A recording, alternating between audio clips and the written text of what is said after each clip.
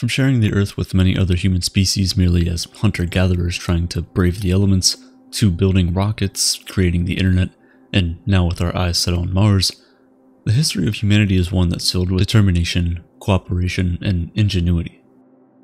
We have done so much more for ourselves than our ancestors could have ever imagined. Today, humans dominate contemporary life on Earth, but we haven't always been this powerful. So how did we get here? What's our story? This is the entire history of humanity in 10 minutes.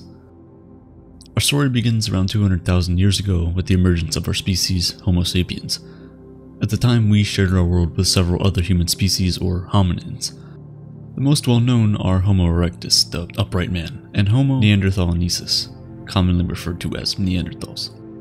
The scientific consensus is that we all come from a common ancestor, the first species of the Homo genus, that evolved approximately 2.5 million years ago. The genes of these hominins suggest that they cross paths and even occasionally interbred. Sadly, for the last 15,000 years, we've been the only human species to walk this earth, which raises the question, what happened to the rest of us? The scientific debate concerning the cause of extinction of all other hominin species is far from over. Some theories attribute their demise to rapid changes in local climate, while others lean towards a more aggressive explanation, with mass graves and cracked skulls found at archaeological sites as backup evidence. Another possibility is that they didn't go extinct at all, but rather that we all merged into one species through interbreeding. Whatever the real course is, there's only one species of humans left today, Homo sapiens. For many millennia, humans were just another link in the food chain, another stop in the circle of life. Bipedal primates that were no more significant than other species participating in the ecosystem. So what changed? What allowed us to become the only known species to successfully migrate and adapt to a wide variety of ecosystems across our planet, fundamentally change global climate, and even venture into space? This development didn't happen overnight. It took tens of thousands of years, and what exactly transpired is something that we'll never know for sure. But historians have generally agreed on a few major landmarks in our prehistory that stand out above all others. Striding bipedal locomotion was novel for primates roaming the prehistoric African savanna, but though it did free up early hominins' arms for other tasks, it didn't yet give them a significant edge over other species in their ecosystem for millions of years to come. What did forever change our place in the food chain, though, was the use of fire. The first evidence for hominin interactions with one of the most destructive forces of nature dates back to around 1.5 million years ago. We started out by adding fuel to naturally occurring fires to keep them burning.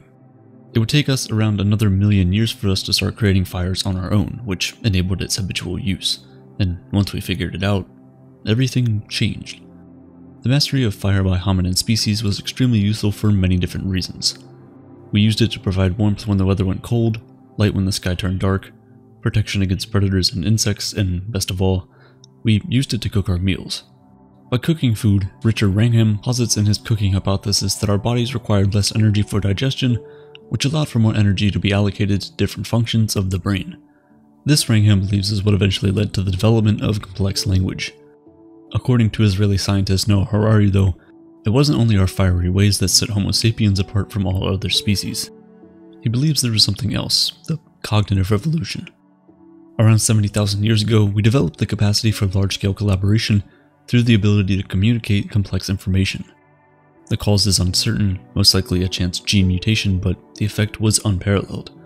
Many species communicate to each other about an imminent threat or the desire to mate, but during the cognitive revolution, Harari argues that Homo sapiens started talking to each other about other members of the tribe and collective fictions like animist deities and spirits, which allowed even complete strangers to cooperate effectively.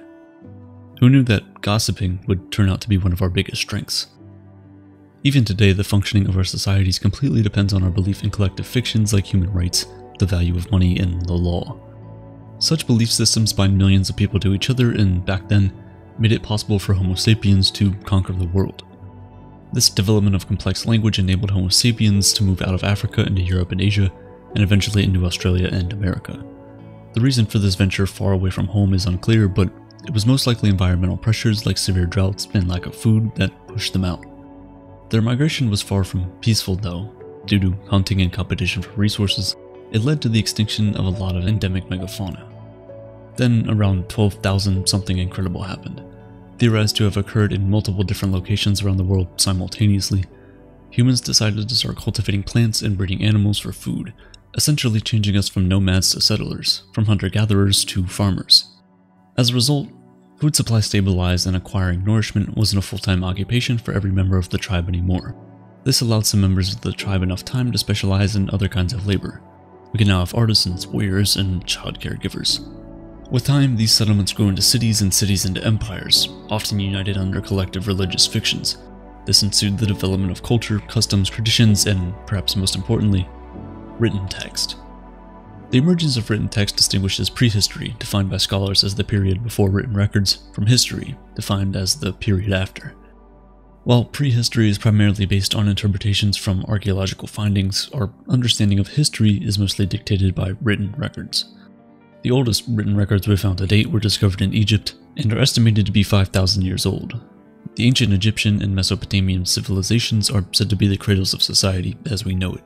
Sadly, the human story would not be complete without some of the biggest atrocities the Earth has ever seen. While large-scale collaboration of humans under common beliefs led to some of our greatest achievements, it also had terrible consequences such as wars, genocide, and enslavement. Why does this unrivaled capacity for teamwork carry with it such a devastating power? The flip side of our collective fiction's potential to unite is its power to separate, or rather, unite against. Competition for resources is a natural phenomenon, but it had never before been as organized and ruthless as under human civilization. The belief in, for instance, a deity, the divinity of a ruler or national superiority, became a strong enough motivator to wish death upon groups of people with opposing beliefs or different identities. English philosopher Thomas Hobbes argues that humans are inherently self-interested and competitive, and that we can both control our brutish nature by subjecting ourselves to rigid authoritative bodies who maintain peace. Genevieve philosopher Rousseau counters this by saying that we're not biologically wired to coexist in numerous groups, and large-scale civilizations inevitably breed extreme inequality and social division and eventually collapse.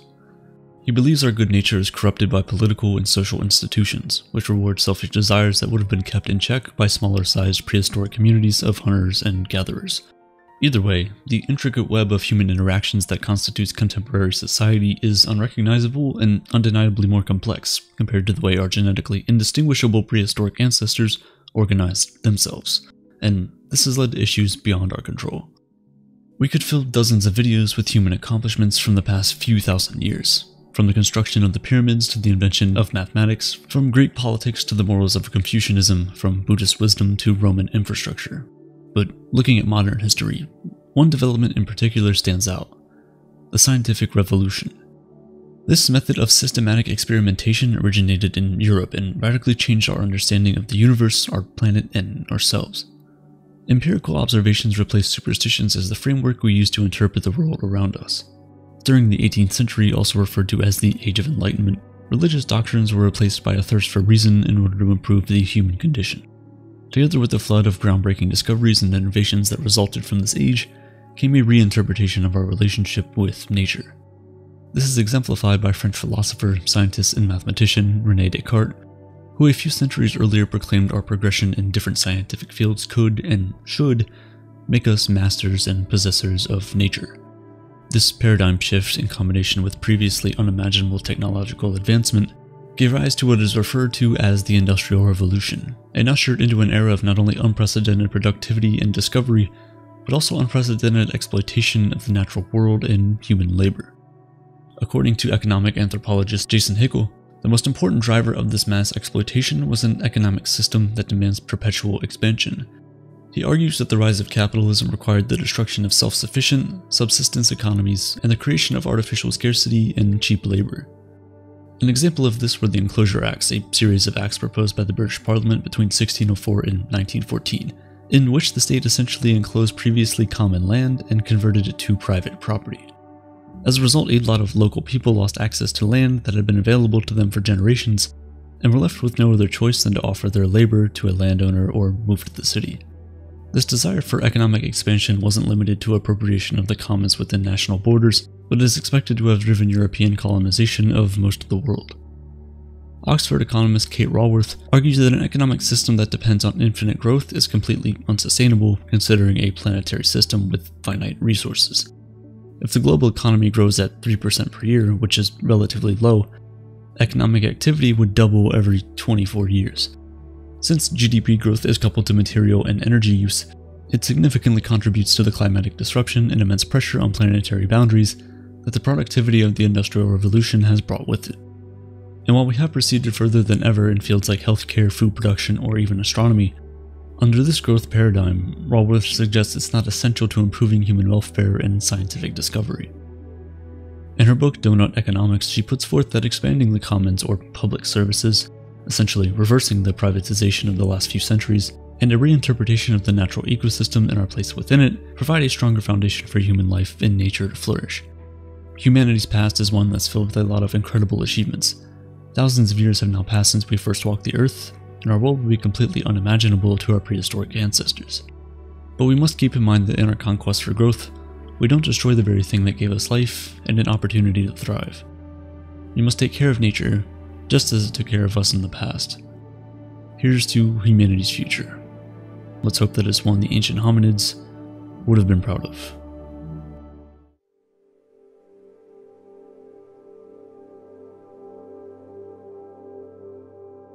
In the summer months of 1977, NASA launched two spacecraft, Voyager 1 and 2, on a planetary grand tour.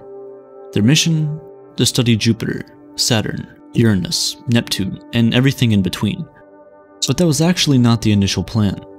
They were only intended to fly to Jupiter and Saturn to examine both planets, their moons, and their surroundings. It was only after the mission had commenced that they realized a larger mission was indeed possible by remotely programming the onboard computers. And thus, a mission extension was issued to include the far reaches of the solar system. Astronomers had also observed that the planets in our solar system were approaching an optimal layout, which would allow the spacecraft to use what is called a gravitational assist, a planetary slingshot that allows spacecraft to pick up some orbital speed of the planet they're flying past. This sort of alignment takes place roughly once every 175 years, and it proved crucial to the Voyager missions. It meant they could cover much larger distances and much higher speeds without carrying as much fuel, which could then be used to carry more instruments. Lo and behold, the two Voyager spacecraft are now the furthest thing mankind has ever built. Within the first decade of the 21st century, both spacecraft had left the solar system, traveling millions of miles every single day. Even though the stars didn't align, the planets certainly did. And on their way, they sent home some of the most breathtaking images of our planetary neighbors. These include the famous pale blue dot image, where the Earth is barely a pixel against the stellar glow of the Sun. These images were the first of their kind, and to imagine that they were taken using camera technology from the 1970s is truly remarkable. To quote Rich Terrell, part of the imaging science team for the Voyager missions, "At the time, the biggest computers in the world were comparable to the kinds of things we have in our pocket today. And I'm not talking about your phone, I'm talking about your key fob." Of course, photos weren't the only gifts Voyager gave us. They were both decked with instruments to measure cosmic rays, plasma waves, magnetic fields, and other such data. More than 4 decades after launch, the Voyager spacecraft talked to us to this very day, shattering the initial mission timeline of only 5 years. But such incredible longevity has come at a cost. The cameras that captured those stunning images have been turned off, and less than half of all of the onboard instruments are still functional. The instruments are continuously being reprogrammed and managed to extend their performance as much as possible. But even with all that, NASA expects radio communication to cease completely by 2025. By then, the instruments will fail to produce sufficient heat to keep themselves warm against the numbing extremes of outer space. The machines will be too cold and the signals too weak, and all the things that are on board will slowly stop working. All but one. The Voyager missions were unique in their ambitiousness and scale, but similar missions had been made in the past. Most notably, 2 spacecraft from the Pioneer program, Pioneer 10 and 11, were launched in 1972 and 1973 respectively, to carry out observations that would pave the way for the Voyager missions. Also on both spacecraft were 2 gold anodized plaques that carried a few graphic drawings meant to be read by a spacefaring civilization. Carl Sagan, Frank Drake, and Linda Salzman were responsible for designing the Pioneer plaques, and during the final stages of preparation of the Voyager missions, they were approached yet again, this time with the prospect of sending not just drawings, but more elaborate messages that would attempt to tell humanity's story. This was made possible from the use of phonograph records, the most advanced and mission-appropriate encoding method at the time, which would weigh just as much as the Pioneer plaques, but gives the ability to include much more information. As advanced as the phonograph records were, they only had a runtime of 30 minutes or so. Representing humanity was by itself a daunting task. but to do so in only 30 minutes was downright impossible. As with everything else in the industry of space exploration, boundaries had to be pushed and solutions had to be engineered. With some adjustments to the revolution rate of the disk, they were able to increase the runtime to 90 minutes. After the hardware was figured out, the team had to decide what they wanted on the record. For all we know, we don't share languages with our interstellar brethren, nor do we share life experiences. What we do share, though, are facts of reality: physics, chemistry, and mathematics. And in fact, that was the guiding principle for the curation of the messages on these plaques initially. But you have to wonder, if this is indeed a craft that might make it to another star, or a planet, or an extraterrestrial, however slim that chance might be, is this all we want to say to them? Is this all they need to know about us? That we understand math? The team at NASA certainly didn't think so, and thus began the creation of music, language, and photos for humanity's very own mixtape. The objective? To capture the human condition. At every step of this mammoth task, the team tried to make sure that the contents of the record were as representative of Earth's population as possible, which is easier said than done. You see, back in the 1970s, music outside of your own demographic was barely accessible. You either had cassettes or you listened to the song on the radio. That's it. There was no Spotify, no internet. And when you liked what you heard, you had to go out and get the physical copy. And this is what the team did for the golden record. The musical curation was also especially important for its ability to communicate feelings. There is much more to human beings than perceiving and thinking. We are feeling creatures. However, our emotional life is more difficult to communicate, particularly to beings of very different biology. Music, it seems, was at least a credible attempt to convey human emotions. On the record is music from Bach and Beethoven, chosen specifically to highlight the mathematical properties of music, a potentially universal phenomenon. They featured artists from ancient China, Bulgaria, Azerbaijan, Congo, Peru, and many more places as a desperate attempt to do justice to the diversity of the world's music. But human emotion is volatile and unpredictable. Amidst the chaos of organizing all of this music, the abundance of choice, the copyright issues, and the inaccessibility of it all, Andrian and Carl Sagan grew close to each other. On June 1st, 1977, in the final days of the curation process, Anne and Carl shared a phone call about a Chinese music piece Anne had just discovered. By the end of the call, Anne and Carl had expressed their feelings for each other, and even ended up proposing.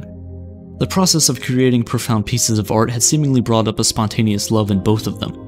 In the years after the Voyager missions, the two got married, and actually spent the rest of their lives together. Meanwhile, Anne had also thought of a different way to communicate with extraterrestrials.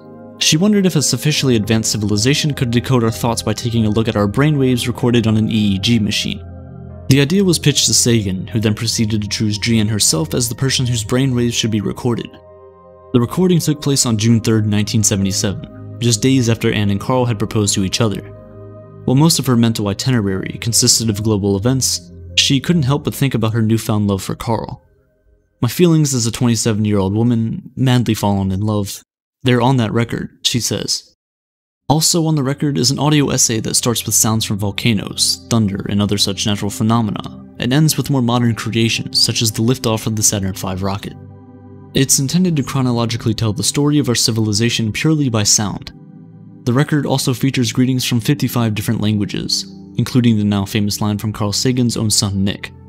You may have heard it before. Hello from the children of planet Earth. The records also carried 115 images encoded in analog form. Some of the images are technical in nature, describing constants and demonstrating the scale of things. But a lot of them are seemingly arbitrary images. What they could mean is anybody's guess, and maybe that's why they're important. You see, a critical aspect of the human experience is our ability for abstraction, to feel something in a piece of art or a photo, and to find meaning where there's apparently none to be found. This picture, for example, of a girl in a supermarket is a very ordinary picture at first glance. She is shown eating some fruit she picked up while she's still in the shopping aisles, presumably without having paid for them yet, something you're not supposed to do. The photo ends up capturing the subtle mischief and the joy that comes with doing something like that. Meanwhile, these photos capture the intrigue of someone looking at an x-ray of their hand, the determination to make it to the finish line, and the focus of a teacher and his disciple. These photos convey all of these things, or they convey none of them. It really is for the viewer to decide, but that's what it's really about. to provide an avenue for exploration into the human psyche. The multifaceted contents of the record certainly captured some of the most beautiful aspects of our life on this planet. Expressions of love, breathtaking symphonies, you name it. But, intentionally or not, the records also capture some of the not-so-beautiful aspects, ones that are nonetheless human. For example, Sagan recalls that in trying to get permission to include the greetings from the UN delegates, he came to the disappointing realization that almost all of them were men. The production team also has numerous accounts of licensing issues when trying to collect the music. You would expect an opportunity to send your song and immortalize it in the process would be the ultimate form of advertisement for any label, a no-brainer. But it was far from that. NASA, meanwhile, refused to include images of explosions, even though they are part of the lives of a lot of people in war-torn countries, in the fear that it may be perceived as hostile and offensive. Carl and his team then offered to include the photo of a nude couple that they hoped was non-offensive and showed a critical aspect of human lives: reproduction. NASA famously turned that down in fears of a negative public reaction, and instead went with a silhouette version of the image. Anne and Carl's love story is certainly a captivating one, but less known is the fact that Anne was engaged to Tim Ferriss at the time, and Carl was married to Linda Salzman. In the midst of all this, some had found love, and some had lost it. There's nothing on the record that directly points to these events, but the fact that these things, so earthly in their disposition, were nonetheless part of the larger process that makes the golden records that much more genuine. These stories are destined to live on for millennia, just like the records themselves. The gold-plated copper disc will be protected by an electroplated aluminum cover that is supposed to last for at least the next billion years. It's a practically infinite shelf life. By then, the sun will have expanded to the point that its heat no longer nourishes life on Earth, but rather destroys it.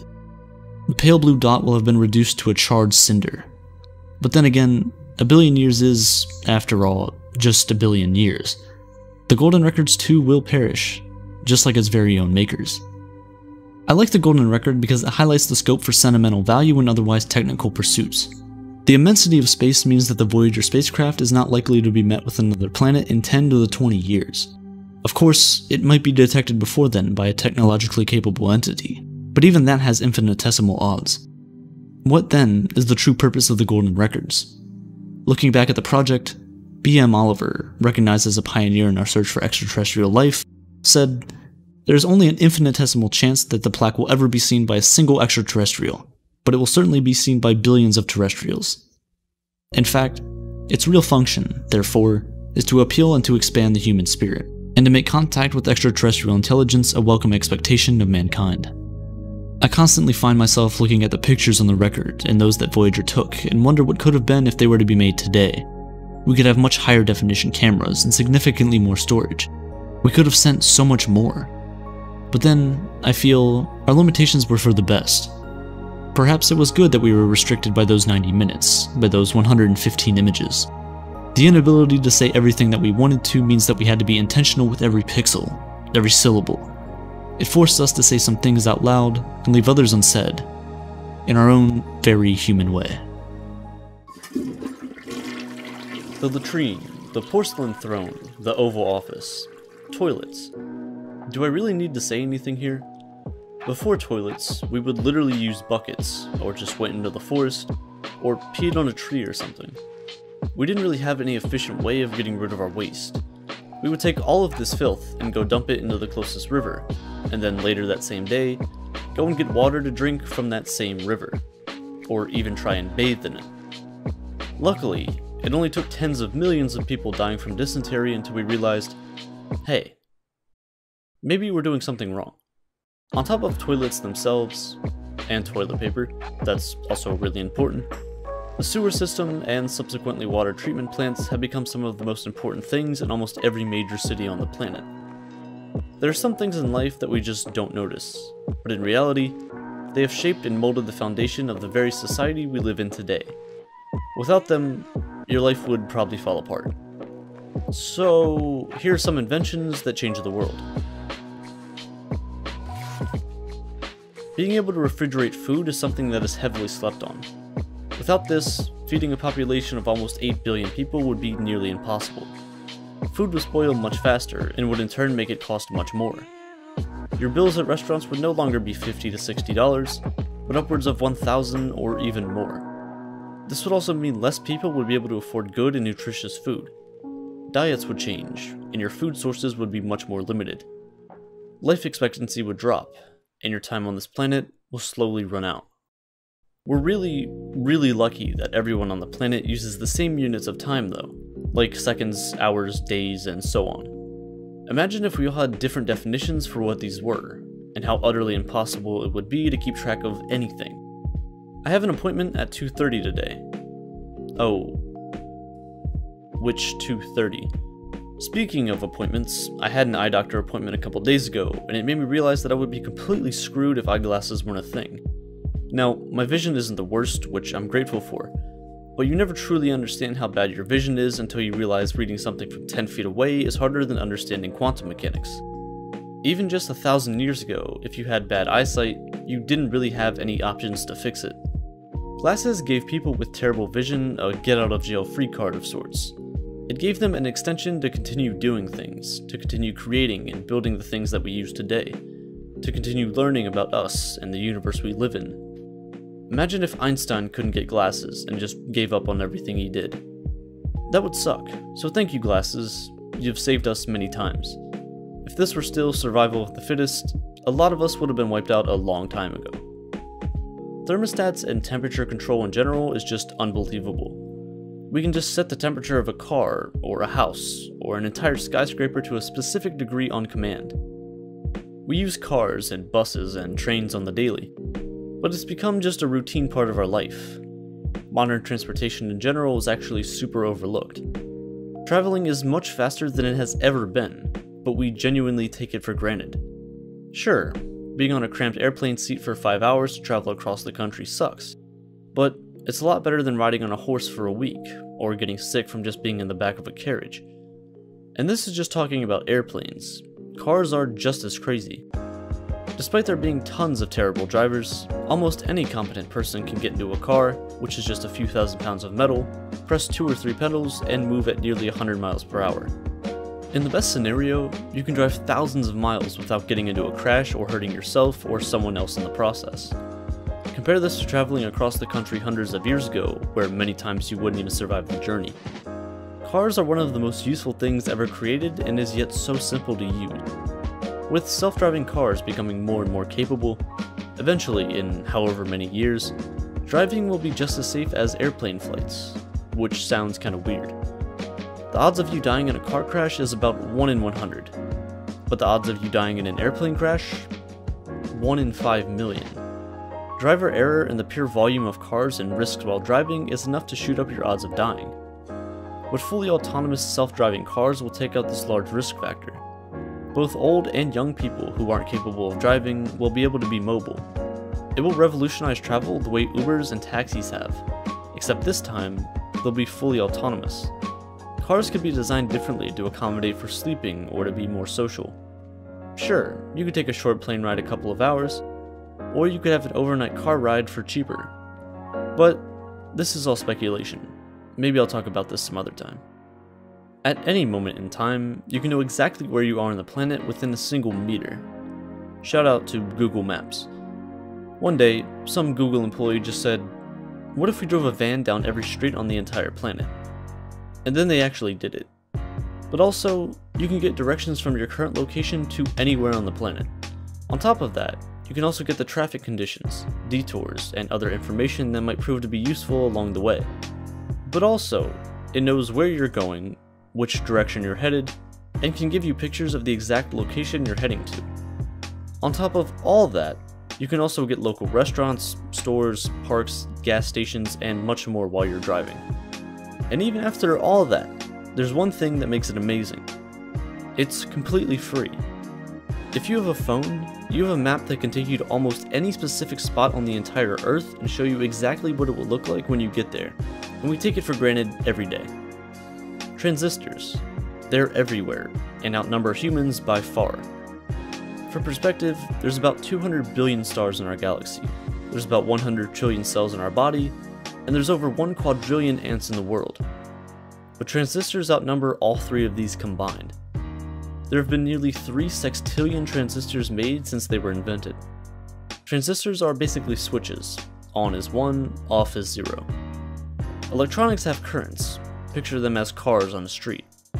Transistors operate as a stoplight. When the light is green, or the transistor is on, the cars can pass through the intersection no problem. When the light is red, or the transistor is off, they can't. Now, scale this up to billions of transistors in a single device, and you can perform complex tasks like a smartphone can. These things allow USB drives to have more storage than the computers that took us to the moon, and they can fit in your pocket. That kinda speaks for itself.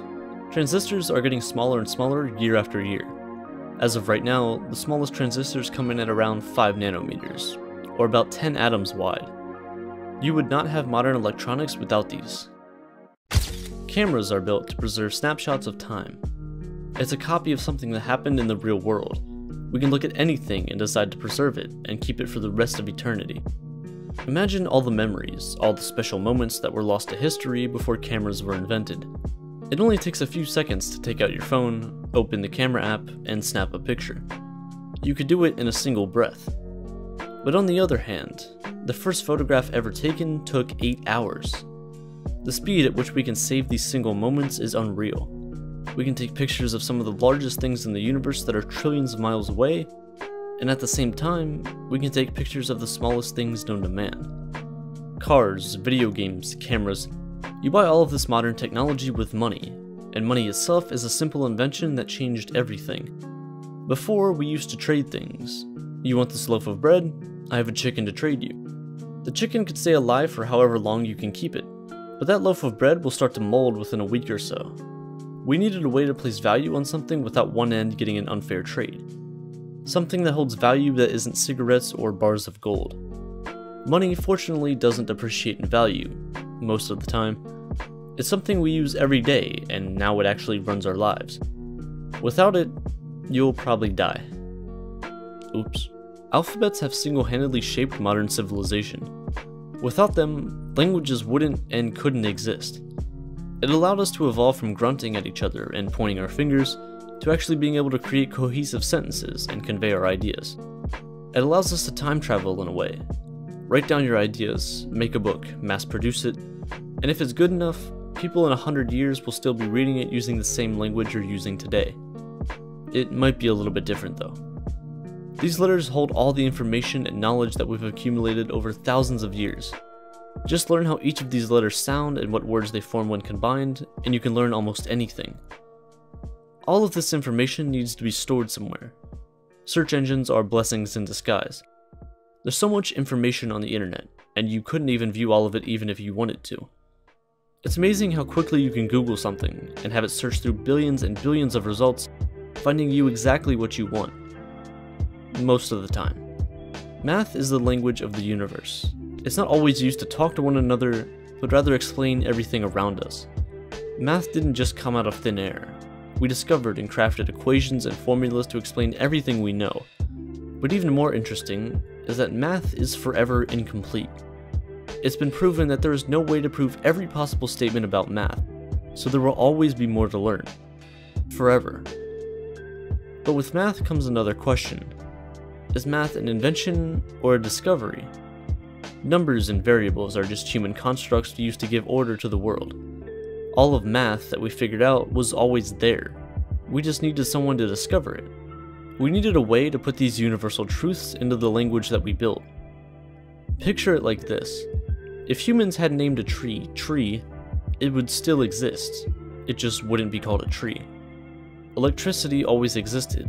We just didn't understand it. But now with light bulbs, batteries, and everything else, we do. Fun fact, telescopes are basically just tubes of mirrors. Make one big enough and you can see galaxies tens of billions of light years away, effectively looking back in time at a younger universe. But in order for these things to be made, you need glass. Literally just heat up sand to a high enough temperature and you can make glass. Without glass, there's no telescopes, no chemistry, no medicine, no airplanes, no buildings, none of that. The world would be a lot more difficult to navigate, or even to just live in. The global mailing service is one of the most impressive feats of the past 100 years. Before 1900, mail could take anywhere from a few weeks to a few months to get delivered. But today you can ship almost anything from anywhere on the planet across the world in a single day. The fact that you can send a single piece of paper from, let's say, a house in the middle of Kansas in the United States to a random town in Russia, and despite the distance, despite the fact that your single piece of paper will pass through tens or even hundreds of people, travel thousands of miles, it will arrive. Life can suck. Trust me, I get it. But so many inventions that changed the way the world works came within the last 200 years or so. You could have been born in the 1400s and had to deal with the plague. But you weren't. You're alive now with airplanes and toothbrushes and never-ending amounts of water whenever you want it. Most things in this video were invented within the last couple hundred years. There's so much more that's going to be invented and discovered, even within the next couple of decades. So thanks everyone for figuring stuff out. I owe you one.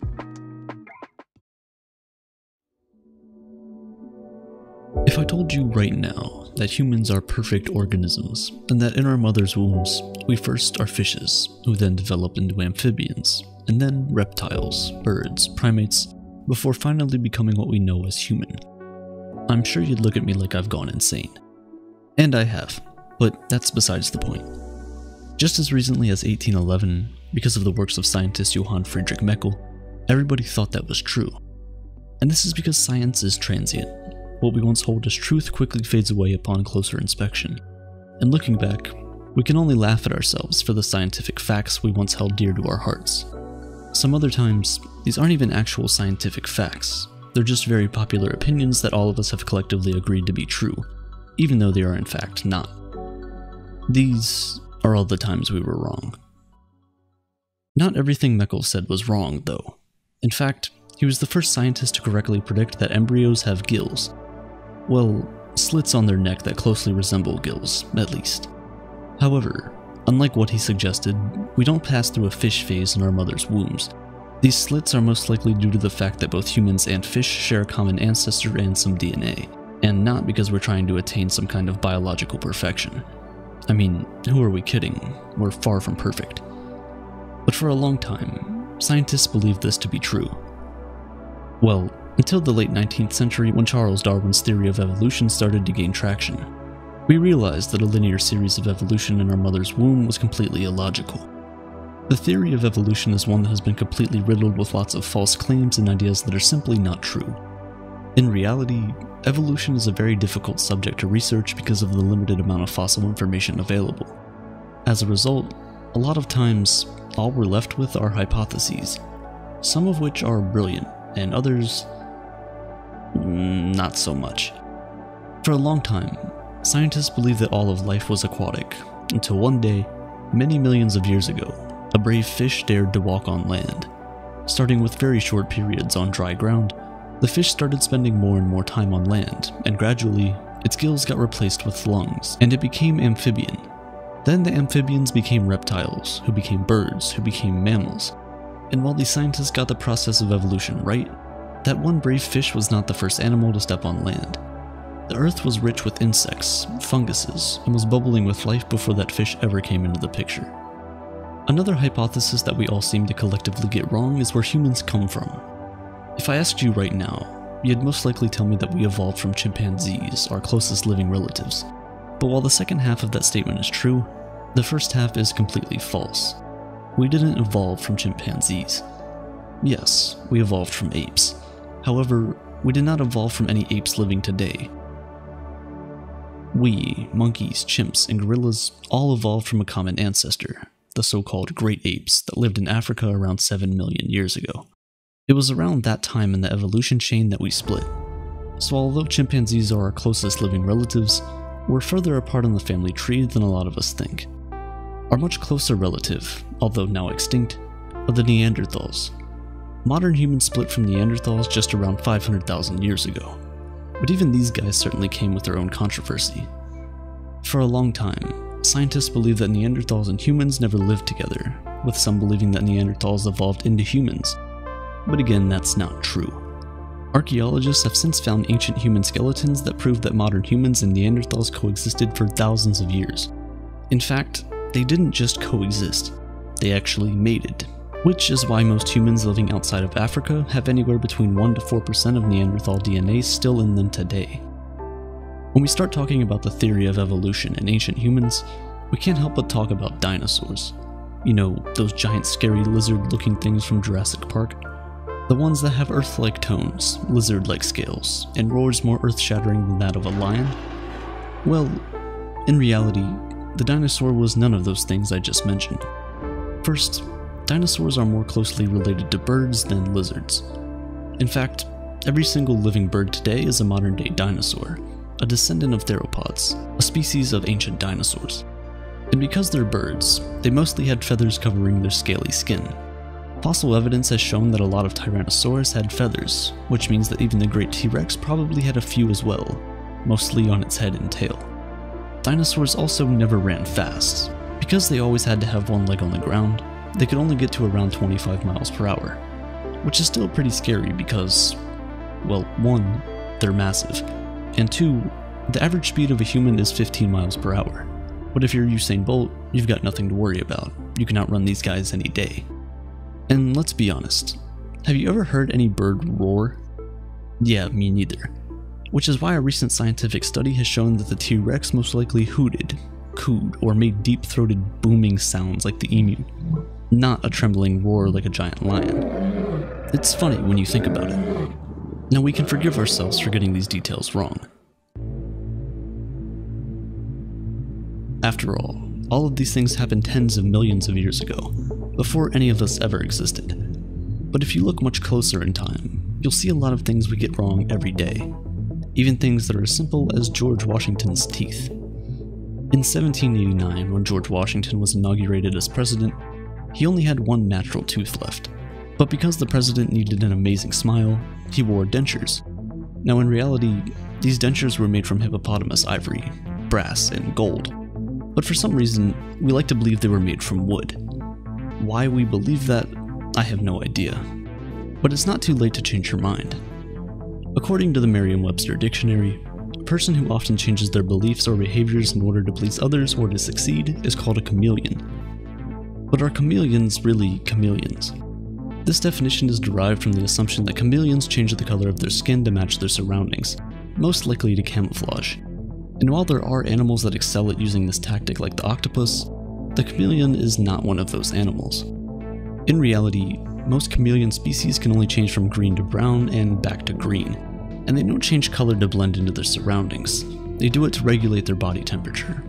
When the chameleon is cold, it becomes darker to absorb more heat, and when it's hot, it turns pale to reflect more heat so it can cool down. There is one species of chameleon that can change into any color though, and that's the panther chameleon.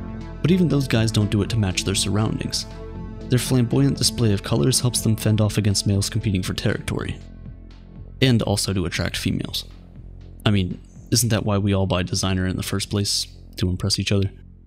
Speaking of fancy, who else was taught that diamonds are made from coal? Sorry, but that's not true at all. It's a terribly common misconception. In fact, most of the diamonds that have been dated were found to be older than even the very first plants that appeared on Earth. And because you need trees to make coal, it's impossible for coal to produce diamonds when diamonds existed long before the material that makes coal even existed. Anyway, NASA researchers have even found a number of nanodiamonds in meteorites. Nanodiamonds are diamonds that are just a few nanometers in diameter. Simple enough. They're too tiny to be considered gems, but it's still pretty cool that you can have these precious objects just floating around in space. Still, it makes you question why we deem them as so precious when, in reality, they're extremely abundant in our universe. There are planets in space where it literally rains diamonds. Anyway, of course these asteroids are floating because there's no gravity in space, right? Well, unfortunately, wrong. There is gravity in space. It's what holds the moon in orbit around the Earth, and the Earth close together around the Sun with all the other planets. It's just that as you get further away from the Earth's gravitational pull on you weakens, and other gravitational forces begin to take priority. But in reality, everything in space is falling, in every direction imaginable, all the time. The only reason it seems as if you're floating and not falling is because space is very large, and most importantly, very empty, at least compared to Earth. For instance, on Earth, if you were to, and I really don't recommend it, jump off a building, you could feel the strong winds on your face. You would see the ground appearing closer and closer. You can tell that you're falling quite easily, and in just a few seconds, impact. You're on the ground because the distance between the height you fell from and where you landed isn't that much. In space, there is no air, so no whooshing sound to accompany your fall. And because it's so large, it takes you anywhere from a few hours to many years to land on one surface when you fall from another. So it feels like you're floating. But you're not. You're falling. Really, really slowly. And that's because of gravity, one of man's most important discoveries. When you think about the fact that it is one of man's most important discoveries, you would imagine that the story behind it would have been preserved carefully. But the version almost all of us have heard has not been preserved at all. The old tale goes that Newton was tired from all the many failed experiments he had in his career. Tired and frustrated, he sat under a tree to rest his head. As he sat, a ripe apple fell down from the tree and hit him on the head. And in a eureka moment, he discovered one of the most important forces in physics: gravity. But the truth is much less dramatic than that. In reality, Isaac Newton was observing the apples falling from the tree of their own accord when he discovered that there must be a force behind it. He wasn't sitting under the tree, and the apple certainly didn't fall on his head. You see, sometimes I understand why we make up some of these stories. They help make us feel better about ourselves.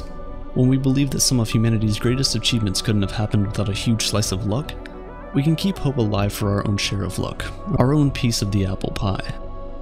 It's the same with the story of Albert Einstein. We all heard growing up about how he failed in class, but still went on to become one of the greatest physicists the world has ever seen. But that's just not true at all.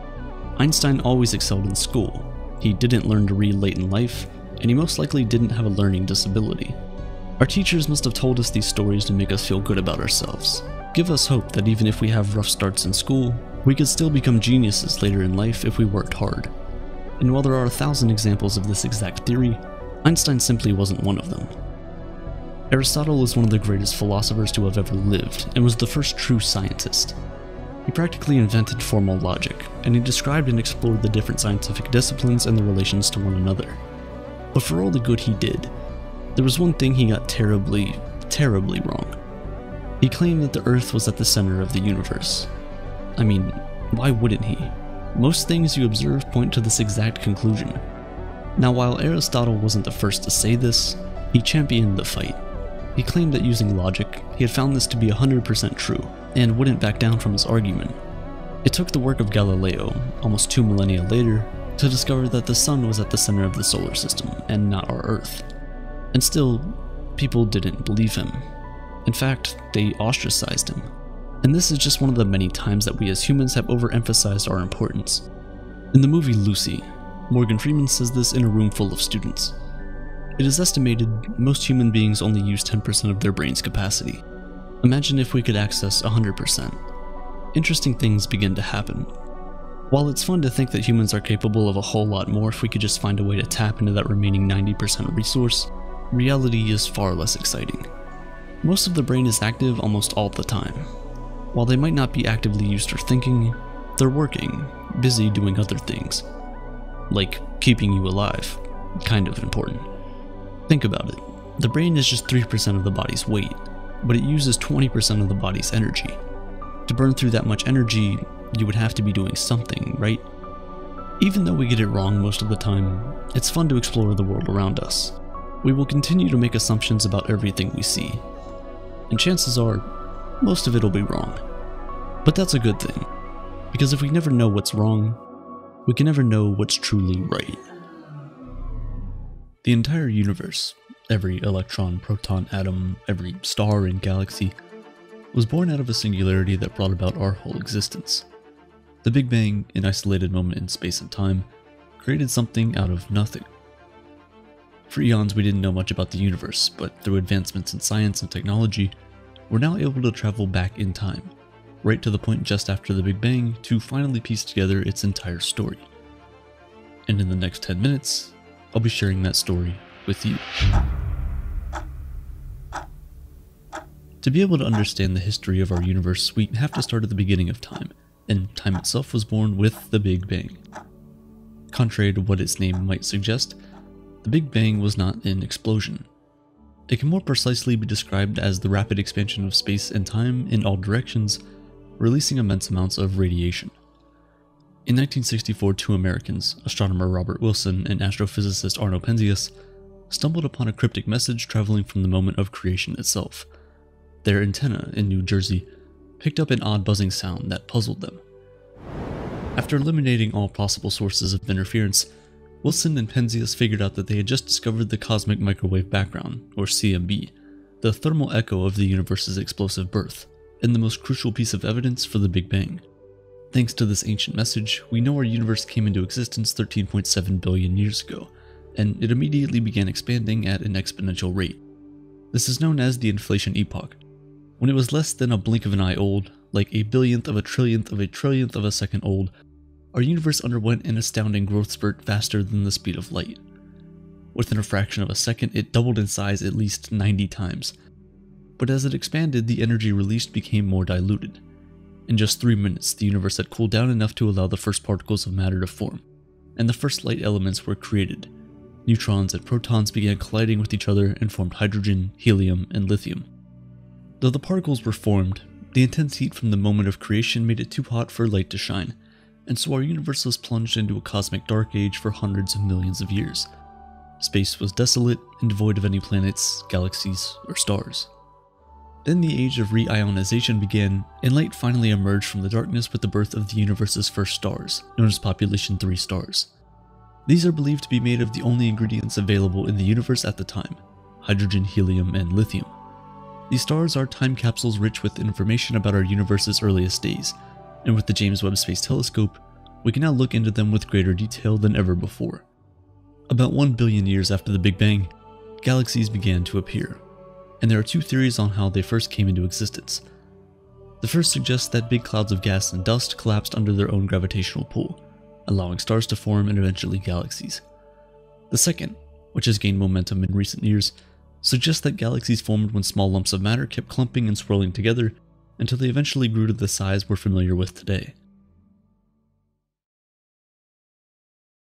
Our galaxy, the Milky Way, is roughly 13.6 billion years old and contains between 100 to 400 billion stars, and spans about 100,000 light years across. Astronomers are still working on charting the spiral structure of our galaxy. Although using infrared images from NASA's Spitzer Space Telescope, we've discovered that it is dominated by two arms wrapping off the ends of a central band of stars. Stars and galaxies are still being created to this day, and astronomers estimate that there could be as many as 2 trillion galaxies spiraling through the black ocean of our universe. 4.5 billion years ago, a dense cloud of interstellar gas and dust kept swirling together. As gravity pulled more and more material into the center, the pressure in the core was so great that hydrogen atoms began to form to make helium, releasing immense amounts of energy. This process eventually gave birth to the star we see every morning when we wake up, our sun. Once the sun was formed, the matter surrounding it clustered into spheres and fell into its gravitational pull, creating the planets in our solar system. The giant planets, Jupiter, Saturn, Uranus, and Neptune, were the first to circle the sun. As it began emitting its light, the smaller planets Mercury, Venus, Mars, and our very own Earth formed. Our planet just happened to orbit the sun in what scientists call the Goldilocks zone, the perfect temperature and distance from the sun to allow for liquid water to exist. Somewhere between 60 to 175 million years after our solar system was born, a Mars-sized planet collided with Earth, and the post-impact debris morphed together to give us our moon. Talk about upcycling. Life in our universe seems to be far from inevitable. Everywhere we point our telescopes end up seeing the same thing: bright nebulae, star clusters, and ominous galaxies that all look desolate and lifeless. But when it comes to our home planet, the story is very different. Life on Earth first appeared 3.7 billion years ago, but how it sprung into existence is still a hot topic of debate. Many believe the first living organisms were microscopic microbes that left signals of their presence in rocks. Others think life started in a primordial soup deep in the ocean through vents in the seabeds, where the interaction between water and rocks provided enough chemical energy to allow the first unicellular organisms to emerge. Whichever side of the argument you're on, though, the one thing that's certain is that the Earth was teeming with life long before we showed up. We came onto the cosmic scene just around 6 million years ago. A long time for sure, but minuscule when compared to the 13.7 billion year lifespan of the universe. Although our early ancestors joined the party late, we've moved quicker than we could have ever imagined. In just a short span of time, we've gone from hunter-gatherers to cosmic explorers preparing to create a base on the moon's surface. Our telescopes now allow us to see further than we've ever been able to before, and our questions are bigger than we've ever dared to ask. But even with all the tools available to us, there are things in the universe that are still shrouded in mystery. Around 85% of our universe is made up of a mysterious substance that we have never seen. In 1933, Swiss astronomer Fritz Zwicky measured the visible mass of a cluster of galaxies and found that it was too small to prevent these galaxies from escaping the gravitational pull of the cluster. Zwicky concluded that something must be acting like glue holding the cluster together. That mysterious substance we now describe as dark matter, a completely invisible material that fills up our universe and acts as an astronomically potent superglue. Without dark matter, the behavior of stars, planets, and galaxies would just not make sense, and our universe would not have evolved the way it has. And then there's dark energy, the strange force that is pulling our universe apart at an ever-increasing speed. Just like dark matter, dark energy is invisible, but its powerful effects are largely felt. And liftoff of the Space Shuttle Discovery with the Hubble Space Telescope, our window on the universe. In 1920, Edwin Hubble discovered that the universe is not static, but is still expanding. And in 1998, the telescope named after the astronomer proved him right. And even more, that the universe was expanding at an accelerated rate. We have since discovered that dark energy is the reason for this expansion, and also why stars and galaxies recede away from each other. While much about the formation of the universe and its evolution has been theorized and plotted on the cosmic timeline, there are still enduring questions to be answered. With telescopes like Webb, we'll continue to hunt for the elusive dark matter, as well as look back into our universe to understand the evolution of stars and the formation of galaxies. Our quest also includes searching the cosmos in hopes of finding life forms to share our existence with. During the search, we've discovered exoplanets that orbit around a star outside of our solar system. Based on NASA's Kepler Space Telescope imagery, we can confidently assume that every star in the universe has at least one planet orbiting around it. In our galaxy of hundreds of billions of stars, it's believed that there are trillions of exoplanets. Yet we've only discovered around 3,900 of them. A little more than 4 light-years away, Proxima Centauri is the closest of these exoplanets, but scientists have their eyes on bigger things with the TRAPPIST-1 star system. This star system is home to 7 planets, all roughly the size of Earth, orbiting around a red dwarf around 40 light-years away. Our space telescopes, ground telescopes, and best scientists are working to try and understand whether any of these planets have the right ingredients for life to spring into existence. I made an entire video on what it would be like to live on one of these planets, the only one that scientists believe could possibly hold life. Whether we succeed in this mission is a story that will be written in the universe's future, one that will either propel us forward towards the understanding of the cosmos and our place in it, or will leave us pondering our lonely existence. Our universe is currently 93 billion light-years wide, filled with trillions of galaxies, and 1 septillion stars, that's 24 zeros, and it's still expanding through the vastness of space. Sometime in the distant future, it's estimated that our Milky Way will collide with the neighboring Andromeda galaxy. Because though the universe is expanding, galaxies are receding away from each other, and the proximity of the 2 galaxies will make the collision inevitable. Don't worry though, we'll be long gone before that happens. 100 billion years into the future, galaxies will disappear, and eventually, our universe will be populated by black holes ravenously eating away all that is in their way. As a new dark age sets upon our universe, astronomers believe that its fate is bound to end the same way that it began. With time, space will begin contracting again. The universe will shrink in size until one day, it devolves back into the singularity that started it all. A sort of big crunch reversal that'll bring things full circle and leave behind an emptiness aching to be filled. And then, who knows? Bang. 4.18. This number is the reason that you're alive right now. Under normal conditions, that's how many joules of energy you need to raise the temperature of a gram of water by 1 degree Celsius. Also known as the specific heat capacity of water, this value, this property of water, it's special. You see, if this value were any different, life as we know it would not exist. If it were higher, more energy would be needed to raise the temperature of water. The amount of water that evaporates into the atmosphere would reduce, and that means so would rainfall. This also means that there would be a greater difference between the temperature of air near land and the air near water. The resulting changes in pressure would lead to changes in the wind speed, temperatures would significantly drop, and species would slowly go extinct.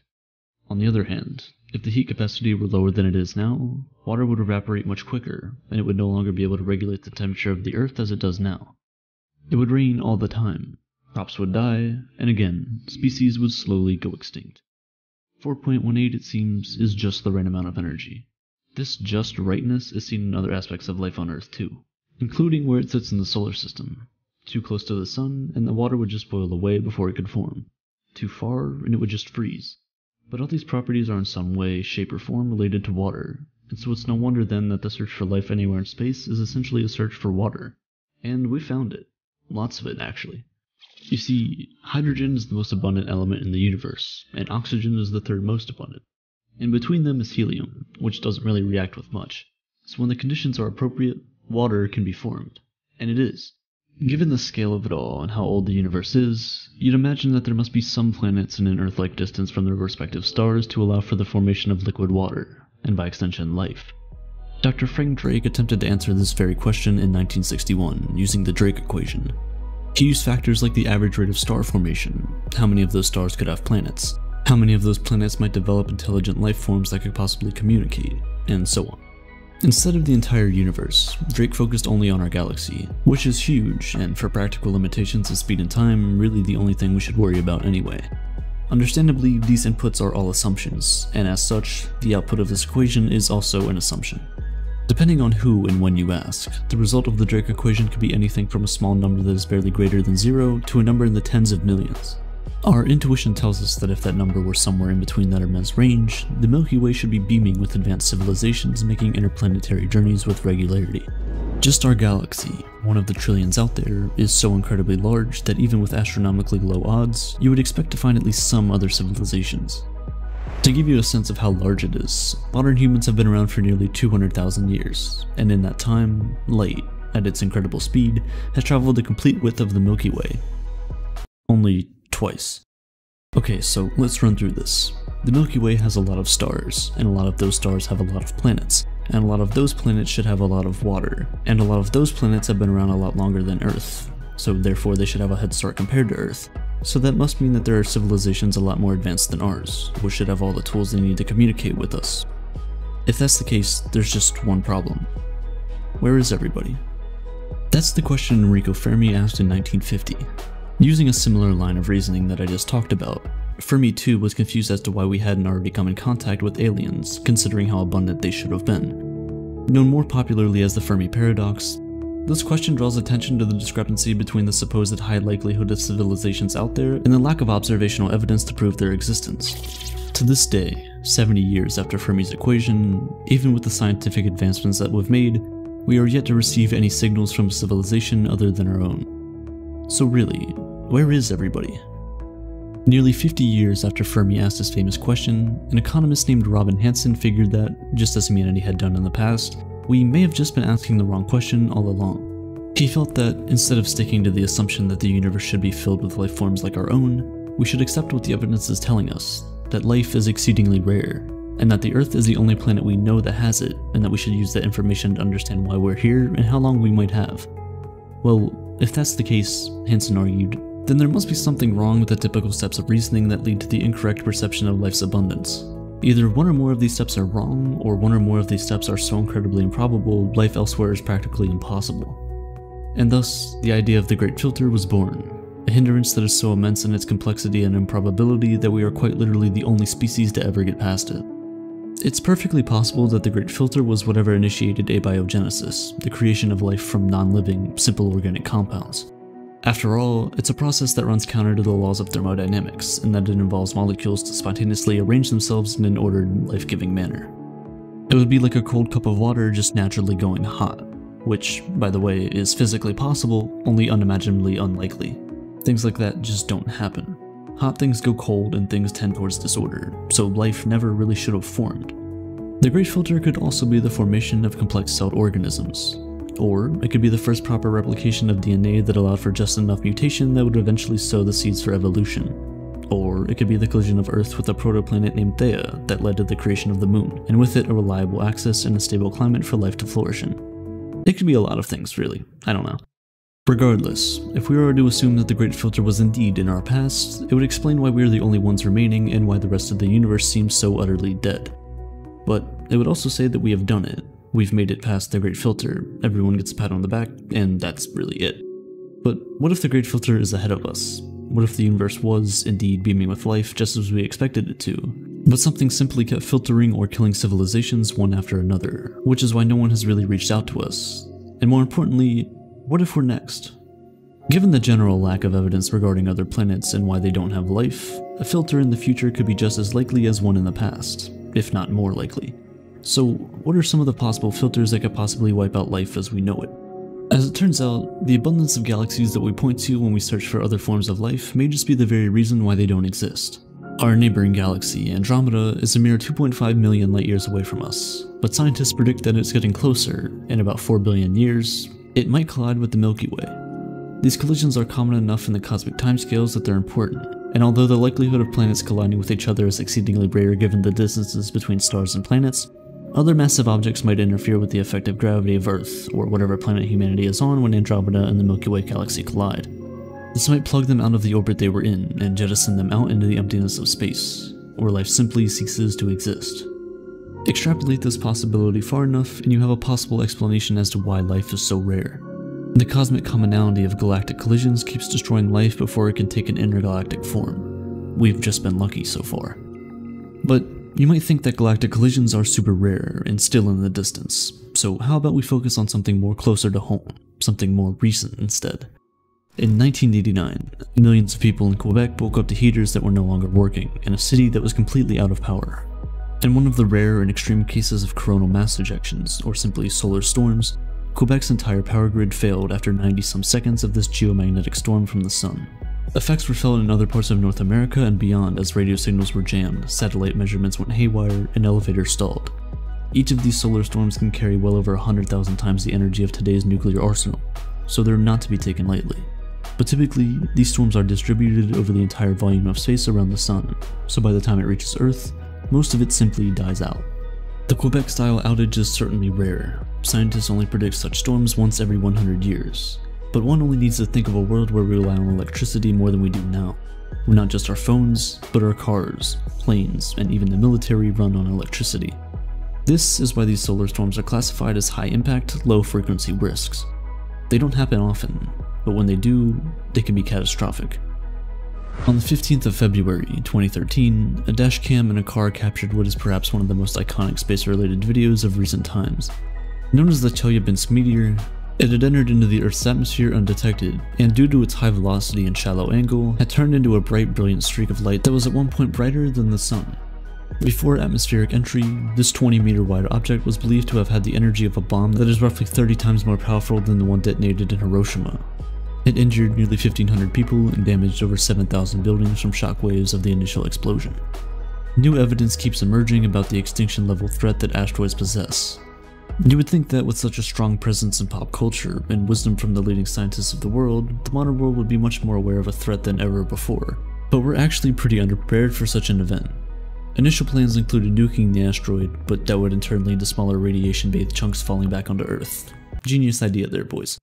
Another strategy could be to fly a ship to the asteroid to create enough of an impact to shift its trajectory. But a 2019 paper from Johns Hopkins University suggested that asteroids are stronger and harder to destroy than previously thought. And given a large enough asteroid, none of these measures may be enough to save life as we know it.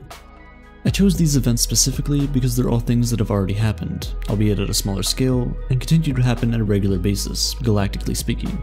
And while extinction-level events are rare, and very unlikely in the generations to come, we must remember that if life can sprout from improbabilities, it can end with them too. These are just some of the ways civilization can meet its end. Everything from social media to a global pandemic to civilization itself could be hypothesized as the great filter that awaits us as humanity's final test. But as always, there are some fundamental flaws with the idea of a great filter and the definitions of life it relies upon. Our sample size is 1. This one data point is all we have ever known. How can we say with such confidence that a life form, advanced or otherwise, would even bother to explore beyond the comforts of its own home? Just because we exhibit colonial tendencies does not necessarily mean it has to be a universal phenomenon. And what if life just is different elsewhere? What if, instead of water, life lives off ammonia or methane or another such solvent and the life that develops in it is fundamentally different from our own? Our current definitions of life are simply too specific to be able to incorporate all the possibilities hidden in the vastness of space. The idea of the Great Filter is shrouded in such deep improbabilities, and such extreme extrapolations that it is sometimes hard to pay attention. It is one of the more hypothetical topics out there, with so much simply based on speculation. There might as well be no Great Filter after all. The improbability of our existence may not be because of one or two steps in the line of reasoning, but because the entire process is one life-nourishing coincidence after another. The Great Filter seeks to remind us about how lucky we are. Lucky to be here, at this very moment, out of the billions of years for which the universe has existed. Lucky to have come this far and be so aware of our place in reality, and lucky to realize how fine-tuned the universe seems to be for you and me to live in it. From the position of our galaxy to the exact values of the natural constants, one after another. From water's abundance to its specific heat capacity. 4.18. Okay, all flight controllers, go for landing. Retro, go. Fido, go. Guidance, go. Control, go. Telcom, go. GNC, go.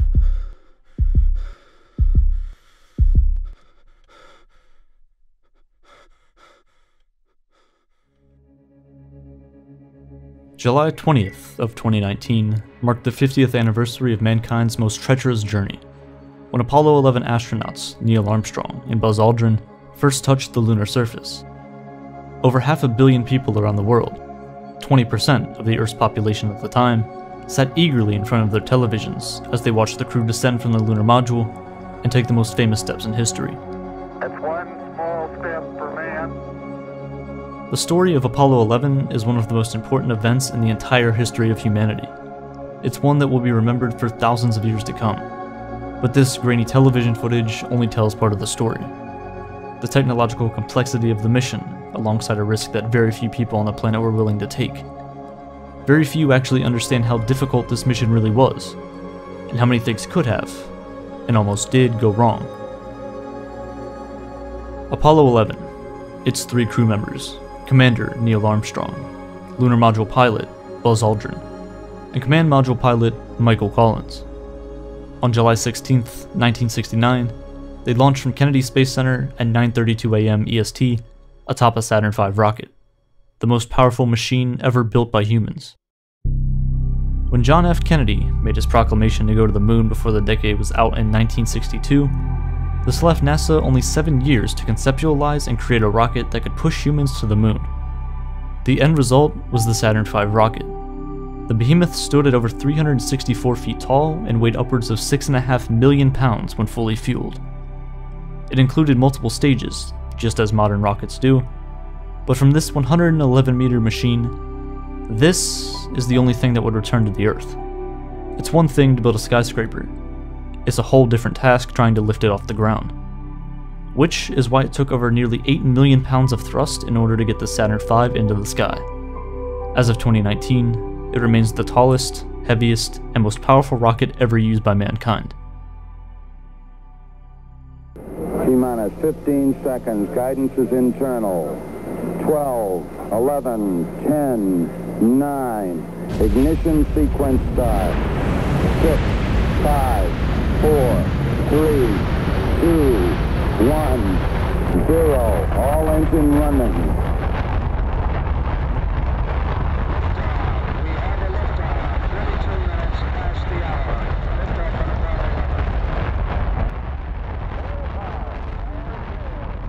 The first stage burn from the rocket lasts around 3 minutes to get the rocket clear from the launch pad and into the sky. It then detaches and falls to the ocean from about 30 miles up. The second stage burn then begins, and continues for another 6 minutes to push the astronauts into space. After that, the S-4B third and final stage of the rocket burn begins, and gets Apollo 11 into their correct orbit around the Earth. 1.5 Earth orbits later, around 2 hours and 45 minutes after liftoff, the third stage of the Saturn V reignites for a second burn that lasts around 5 minutes, forcing Apollo 11 out of the Earth's gravity in an event called the translunar injection. The crew is now hurtling towards the moon at nearly 7 miles per second. But their job isn't done just yet. The transposition and docking maneuver begins. The Apollo 11 spacecraft consisted of 3 main modules. The Command and Service Module Columbia, where the astronauts would spend most of their journey, served as the main quarters for the astronauts. It was a place they could work and live. except it was only the size of an average car. There's a single button inside the command module that, once pressed, will essentially blast away the panels that were once used to protect the lunar module. Once this happens, the command module uses small thrust rockets to separate the spacecrafts. The command module pilot, Michael Collins, would then rotate 180 degrees and dock with the lunar module.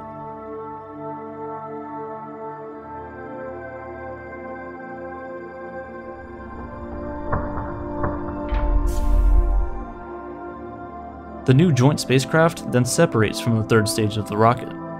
They're now in the configuration needed to enter lunar orbit.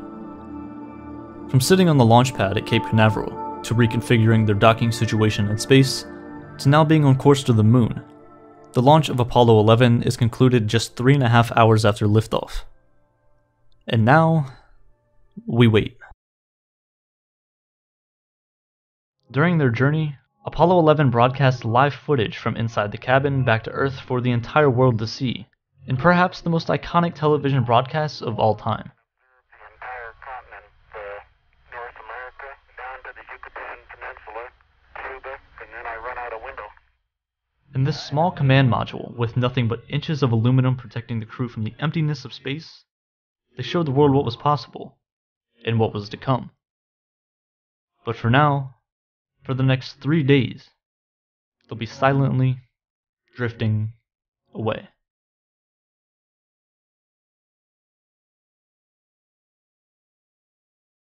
"75 hours into the mission, on July 19th, with Earth over 206,000 miles away, Apollo 11 reaches the moon. After flying behind the far side of the moon, contact with Earth was lost. But also came the first lunar orbit insertion burn. For this to take place, the spacecraft would have to make yet another rotation. Now flying engine first around the moon, a 357-second engine burn would place the spacecraft into their initial orbit. God, that's a big beauty.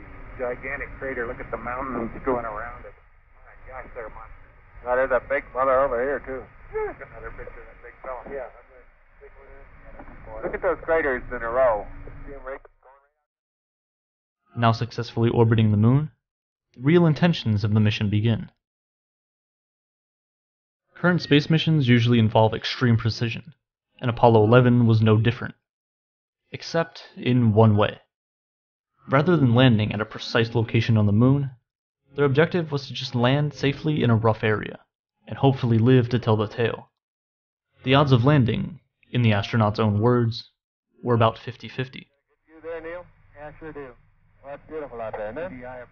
Man, this is really something. Every previous Apollo mission led up to this moment. Apollo 8 was the first actual mission to the moon. However, they didn't land on the surface, but were rather put into an elliptical orbit around the moon. Apollo 10 was essentially the same, but they went a bit further. Astronauts Thomas Stafford and Eugene Cernan entered the lunar module and reached an orbit of just over 8 miles above the surface of the moon, the closest approach that any humans had ever made until that point. They could practically touch it. These missions drew a line all the way from the surface of the Earth all the way to 50,000 feet above the lunar surface.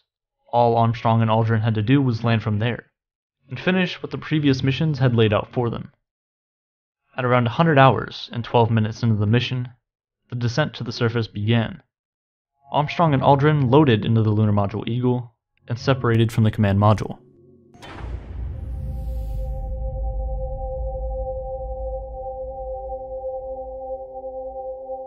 Roger, Eagle, I'm done. Roger, how does it look? Eagle has rig.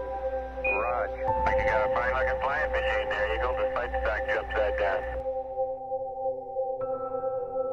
One more orbit around the moon, about an hour and a half later, and the descent engines fire, placing the lunar module into a lower orbit, a trajectory nearly identical to Apollo 10's. The lunar module had 3 different landing programs that would be cycled throughout the landing process. They are, in order, P-63, P-64, and P-66. Each of these had different purposes and had to be carefully executed. Mission 10%. First, P-63 is run. This is the braking phase of the landing. It ignited the engine with the sole purpose of shedding horizontal velocity so it could essentially begin falling out of orbit. P-63 lasts around the first 8.5 minutes of the landing burn. The first 3 minutes of that are flown with the lunar module windows facing down. Why? This allowed Armstrong to view landmarks on the surface and make a note of what time they were passing them. This turned out to be crucial. Right on. Our position check downrange shows to be a little off. Roger, copy. He noted that they were passing landmarks on the surface around 3 seconds early. This seems very small and almost insignificant, but it meant that they would land nearly 3 miles away from the intended landing spot, and almost into an area unplanned for. After these first 3 minutes and the position checks had taken place, the lunar module was then rolled 180 degrees, so the windows were now facing away from the surface. This rotation allowed the landing radar on the module to actually see the surface of the moon, allowing them to now have constant updates on their velocity and altitude relative to the surface. Around 5 minutes and 15 seconds into PDI, a massive problem exposed itself. Program alarm. It's 1202. 1202. Neither Armstrong, Aldrin, or Collins actually had any idea what this alarm meant, but a few people on the ground did. A 1202 essentially meant that the guidance computer aboard the lunar module was being overloaded, being asked to perform too many actions at once. With only 72 kilobytes of memory, it didn't exactly have all the storage in the world. When it was asked to perform another task, there was no memory left to do it. The solution to this meant rebooting the systems, while they were trying to land. But luckily, this didn't jeopardize the mission. Around 8 minutes and 30 seconds into PDI, P-64 is initiated. The lunar module pitches up, and begins essentially gliding sideways above the moon. Armstrong and Aldrin could now see outside the cabin again, and could visualize the surface where they would land. The approach phase has begun.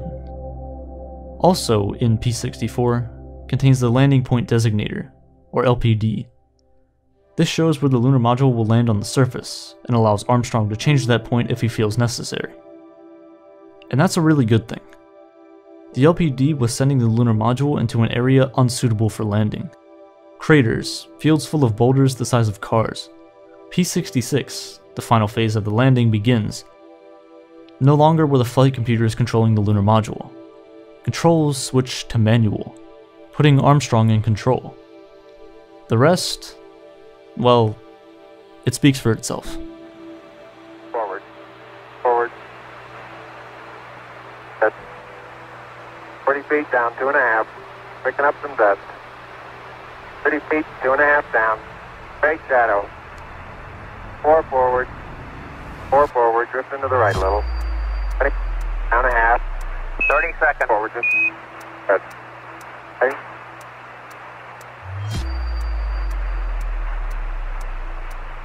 Contact light. Okay, engine stop. APA at a descent. Mode control both auto. Descent engine command override off. Engine arm off. Port 13 is in. Houston, Tranquility Base here. The Eagle has landed. Roger, Tranquility. We copy you on the ground. You got a bunch of guys about to turn blue. We're breathing again. Thanks a lot. Thank you. You're looking good here. Okay, we're going to be busy for a minute. 102 hours, 45 minutes, and 39 seconds after liftoff, the lunar module touched down in the Sea of Tranquility. They used almost every last bit of fuel trying to find a landing spot that was suitable. It's like driving a car with the gas gauge on empty. You could run out at any second. No one knows exactly how much, but estimates say there were 15 seconds of fuel left. The flight plan called for the first steps on the surface to begin after a 4-hour rest period, but considering they had just landed on the moon for the first time ever, sleep wasn't exactly their first priority. The EVA was moved ahead, and they began suiting up.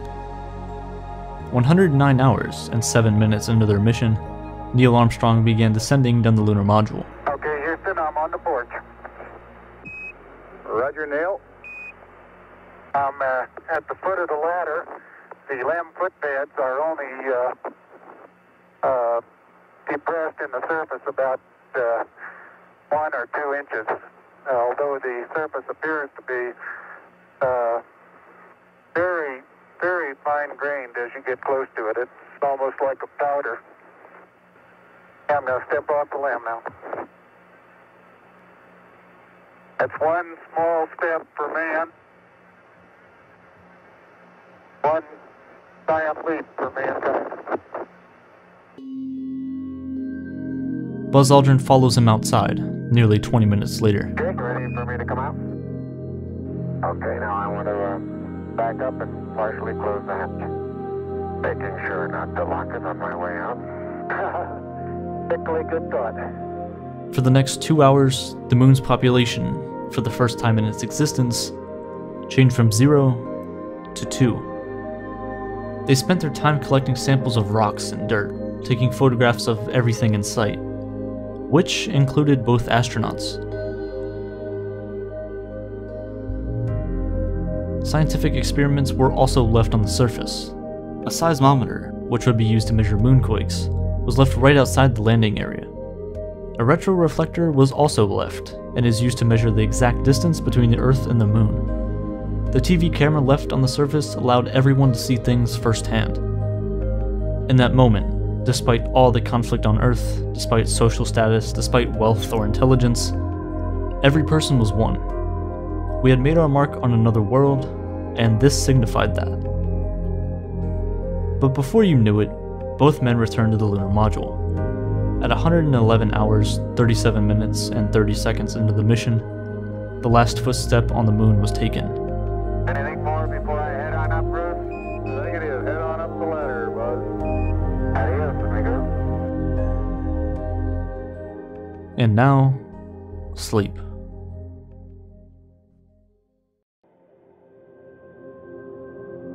After spending less than 24 hours on the surface, 2 men changed the world forever. They were now set to be reunited with the command module and sent on their way home. But this was yet another even more dangerous task. The Saturn V on liftoff had 5 engines on launch, but Eagle had 1. It is the one and only way to get back into orbit. It's the only way home. This also couldn't be tested on Earth in the same conditions that it would be in on the Moon. The first and only firing of the Ascent engine came during the real thing. The lunar module only had enough oxygen for 2 men for 2 days. If something had broken during landing, or if the engine didn't ignite for any reason, there was 0 chance for recovery. And you're cleared for takeoff. Roger, understand. We're number 1 on the runway. 9, 8, 7, 6, 5, port stage, engine arm ascent, proceed. Luckily, fate was on our side.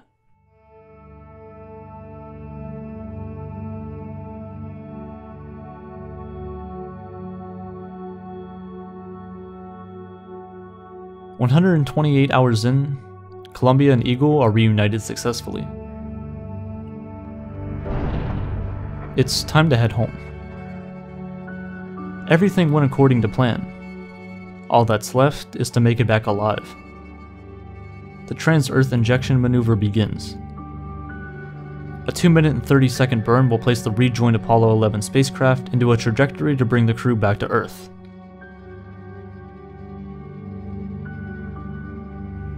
Roger, this trip of ours to the moon may have looked to you simple or easy. I'd like to assure you that that has not been the case. Our large rocket engine on the aft end of our service module must have performed flawlessly or we would have been stranded in lunar orbit. The parachutes up above my head must work perfectly tomorrow or we will plummet into the ocean. Only through the blood, sweat, and tears of a number of people, the American workmen who put these pieces of machinery together at the factory. All you see is the 3 of us, but beneath the surface are thousands and thousands of others. This has been far more than 3 men on a voyage to the moon. More still than the efforts of a government and industry team. More even than the efforts of one nation. We feel that this stands as a symbol of the insatiable curiosity of all mankind to explore the unknown. to all those Americans who built those spacecraft, who did the construction, design, the test, and put their heart and all their abilities into those crafts. To those people, tonight we give a special thank you.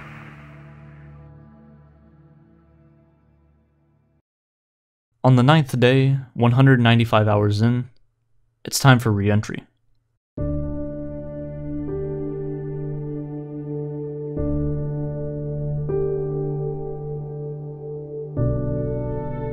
Moving at over 36,000 feet per second, the spacecraft is literally compressing the atmosphere so tightly that the bottom of the command module is experiencing temperatures as hot as the surface of the sun. And inside are 3 astronauts hoping to make it back safe. And then nothing. Due to the sheer heat of re-entry, ionized air forms around the spacecraft, causing all radio communications to be lost. For the next few minutes, this blackout will be one of the most stress-inducing moments of the entire mission. You can't track them, you can't speak to them. All you can do is wait. But if you wait long enough, things might not turn out so bad.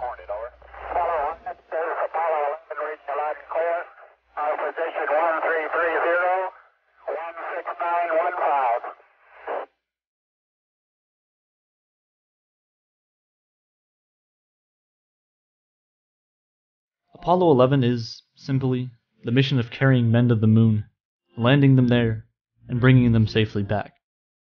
They did just that. The Apollo astronauts are, without a doubt, some of the most courageous humans to have ever existed. To think about these men, all of which who had families, kids, lives that they left behind, to go on quite literally the loneliest mission in the past 1,000,000 years.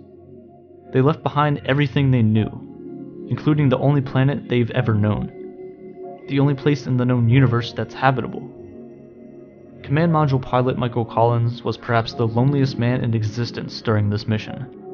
Every lunar orbit, as he passed behind the dark side of the moon, all communications were lost, with the ground and with the men on the surface.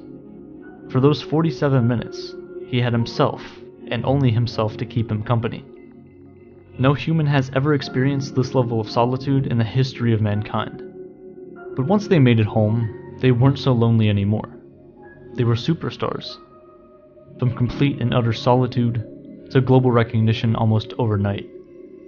This image, although it seems just like another moon photograph, is different. This photo contains every single person alive in existence at the time, except for one. Michael Collins orbiting the moon. That's everyone, right there. A snapshot of humanity from our nearest neighbor. And although it has been over 50 years since that historic day, it's not the end of our journey. We came in peace for all mankind, and without a doubt, we will return.